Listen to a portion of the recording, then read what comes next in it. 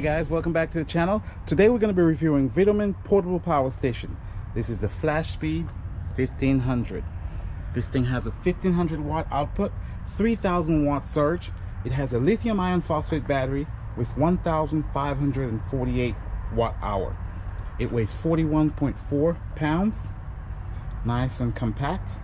It has a few features that I really like the storage on top. So you can keep all your wires and everything here. If you go around, it's always with you. I'll go through them, tell you what comes with it.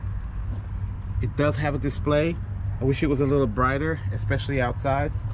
Let's go through some of the features. So when it comes to charging this thing off solar, I do have the solar panel right here. This is a VTOMAN 220 watt Pro solar panel, but this thing will accept up to 400 watts of solar. So you are able to charge this in one day if you're going to charge it off solar. Let's go through this real quick and we'll charge it up.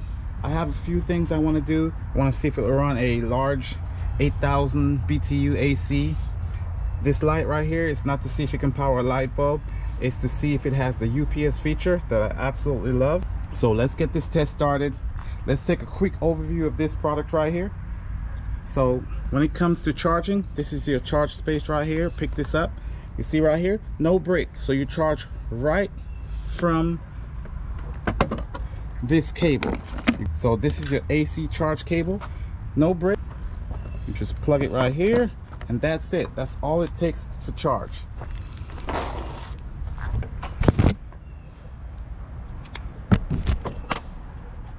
Plug it in some AC. So we get 1576 watts charging. That should charge this up in no time. Your 12 volt DC input, 10 amps. Solar, 400 watts. AC, 1500. That's exactly what we're getting on AC. You got a DC plug right here, Anderson port. Come over here, you have 12 volt output. So like a cigarette lighter style. Some more 12 volt output right here. 1, 2, 3, 4 USB-A. And 2 quick charge USB-C right here. 3 fully grounded 120 volt plugs. The AC power right here. You do have the option of getting a jump starter right here, and you can do a external battery. It's an extended battery. It's pretty cool. The fan is kind of loud. It's not the quietest. You can feel the exhaust right here from the charging, and that's your intake. On the back side we have this light, so if you go camping you can turn on this light. Strobe off. When it comes to this solar panel, I love this solar panel. Everything comes just like this. Have this little pouch where you keep everything on here. The solar panel has it too. So you open this up and you have all your cables. So I'm gonna open up this solar panel. One side down here.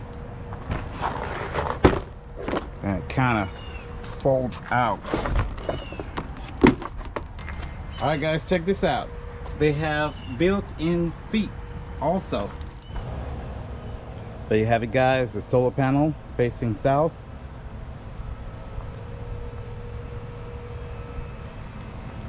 But let's get to charging and testing the VTOMAN.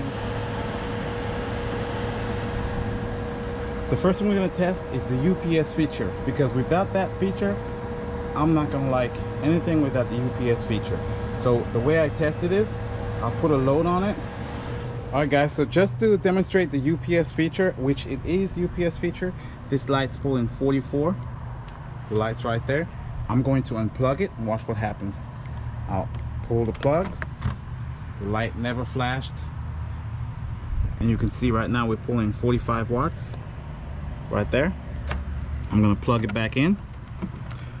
Once I plug it back in, it switches over and it goes to 0 on the portable power station, still pulling the same power. So it does have UPS feature. So you could plug your refrigerator into this, and in the event that the power does go off, your food won't go bad and it will just switch the battery Once the light comes back, it'll switch back to AC and recharge the unit. That's cool. If you come over here, guys, you can see it's a pure sine wave inverter. It's showing the pure sine wave. I hope you guys can see this real good. There you go. It does put out a pure sine wave, so that checks out. Let's get into some load testing. First thing I'm going to check out is if you take this and you're out camping. Ladies always like their blow dryers, right? So let's see if we can run a blow dryer off of this thing.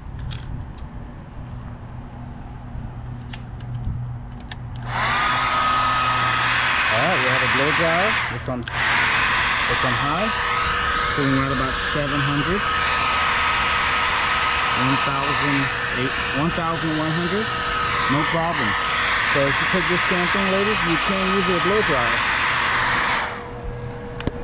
Next thing we're going to try, we're going to go into the power tools. This is a Sawzall. We'll plug this on. Plug this right here. Let's see what we're pulling.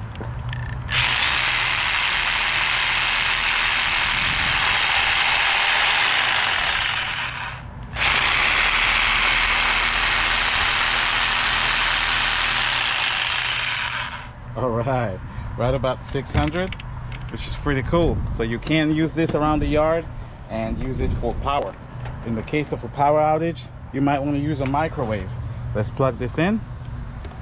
All right, guys, we got a small microwave. Put some water in there. All right, guys, we got the microwave plugged up. We have some water in here.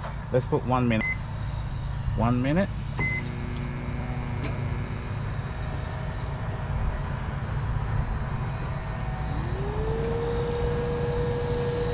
This microwave pulls right about 1,030, so that's no problem for this. This will actually go all the way up, surge to 3,000. So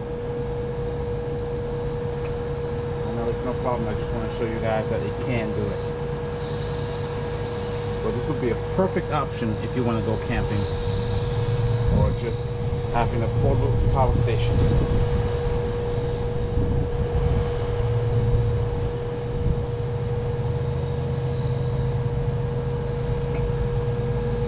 Alright, there you go. Nice and hot.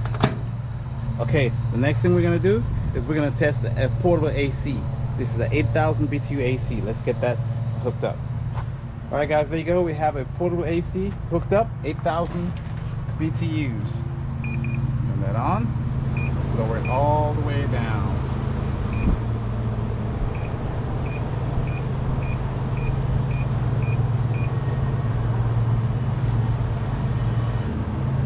So while I'm waiting for the AC to come on, I'm going to turn this DC on. And you can see right here, guys, it's pulling out 12.9 on the DC plug, the cigarette lighter style. That is a regulated output, 12.9. So no matter where that battery is, you'll be getting a regulated output.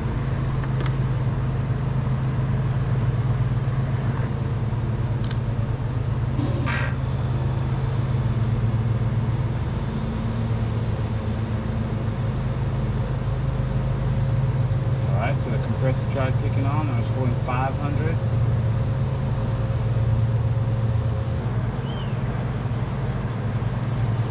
So there you have it, guys. Full size 8,000, a portable 8,000 watt BTU window unit. It's pulling right around 600 watts. So that is something that you can do with your VTOMAN FlashSpeed 1500. 630.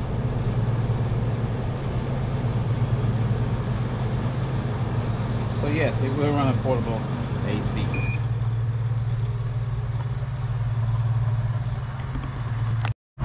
Okay guys, the last thing now is this heater. That's probably going to be the heaviest load. So let's turn it on. This is a 1500 watt. This is a 1500 watt. Let's see what happens when I get the heater. So we have a fan. Number one, it's going to pull up to 500, almost 500, 485. Number two, 7 something, 766. and turn it all the way up. See that fan came on the power station, and there you have it. So this heater is pulling 1,222. So at this rate, you'll probably only be able to run this for about an hour. So it will run a heater.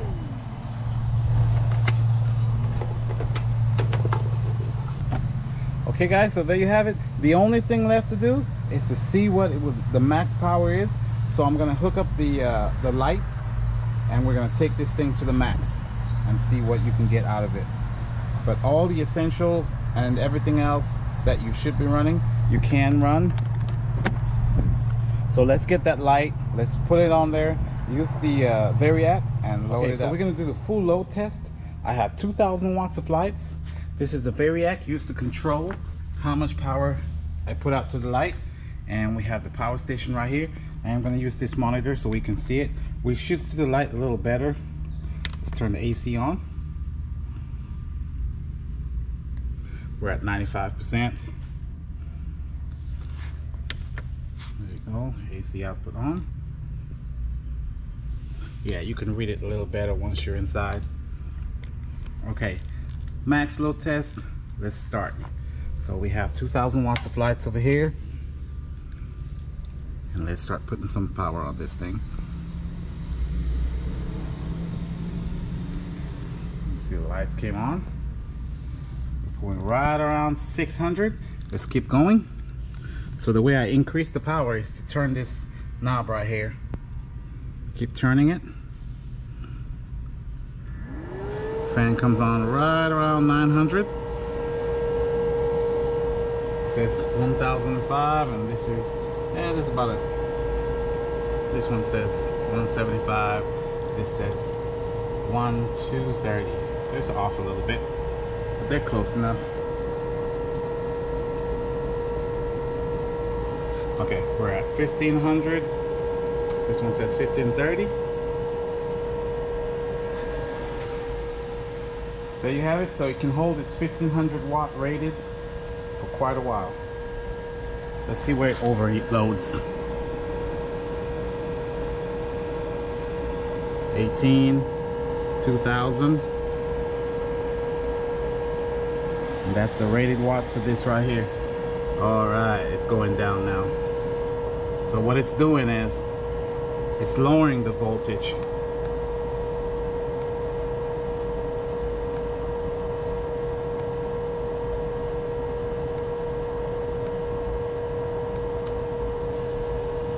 It's at 98 volts. So what it did is lowered the voltage so it can hold the load. So even though I'm put all the way up, let's lower it a little bit. See the voltage back up, 111. So once I get to about the 1500, it's good power. 111, that's perfect. Putting out 15. If you go over 15, it starts lowering the voltage so it can hold the wattage. But it's pretty good. It can hold 1500 watts. It's rated watts for this long. Absolutely no problem. That is a solid pass in my book. Alright guys, there you have it. The VTOMAN absolutely carries its load. Full 1,500 watts and good power. If you go over that, it just lowers the voltage. So when it comes to like heaters and power tools, that'll be just fine. Anything that's sensitive, I wouldn't go past the 1500. So just keep that in mind if you're running like an AC or compressor. All right guys, there you have it. VTOMAN FlashSpeed 1500.